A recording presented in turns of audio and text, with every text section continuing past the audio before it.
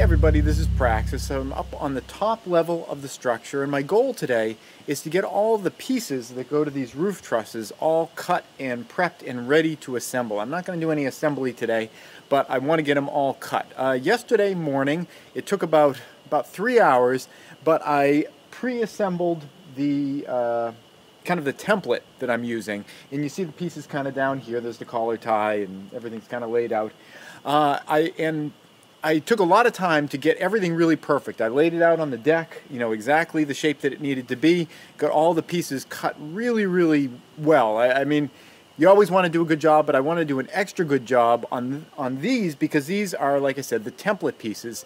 And what I'm doing today is I'm taking each one of these little pieces, for example, here's one, and I'm making 10 copies of each of these because I need 11 trusses. This is one, and then I need to do 10 more. So I'm making 10 copies of each of the individual pieces, and they're stacked right over here. And you know, I promised a lot of people that I wasn't going to move the camera during these 360 videos because I don't want to make anybody motion sick, but I'm just going to bring you right over there and we'll check it out, and I'll do it as gently as I possibly can.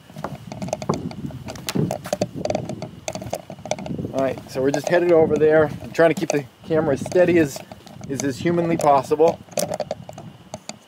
Alright, so you can open your eyes again if you are prone to motion sickness, and here we are. Hope that was a gentle ride for you.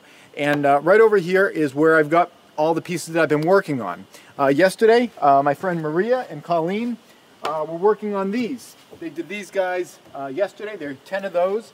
This morning, I did this, and these, and these, and these. I am getting pretty close. There's 4 more pieces that I have left to do, and I should easily be able to get those done by the end of the day.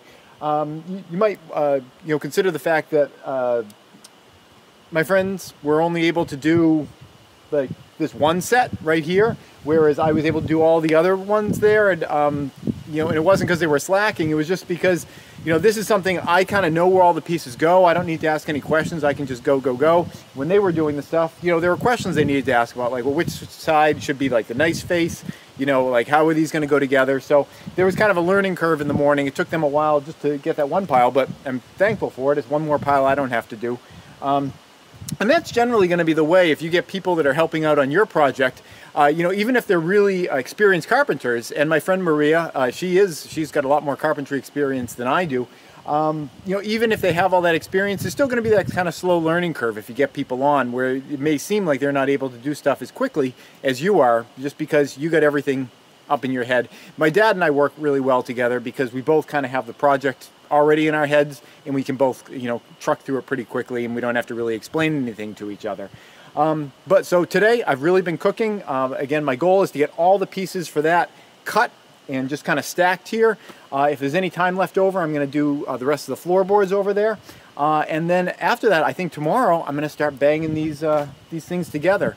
And I'll show you how I'm going to do that. I've got a specific plan about how to make them all be, just all perfect and really match, so you get a nice even roof line going all the way across. That's it. Thanks for watching.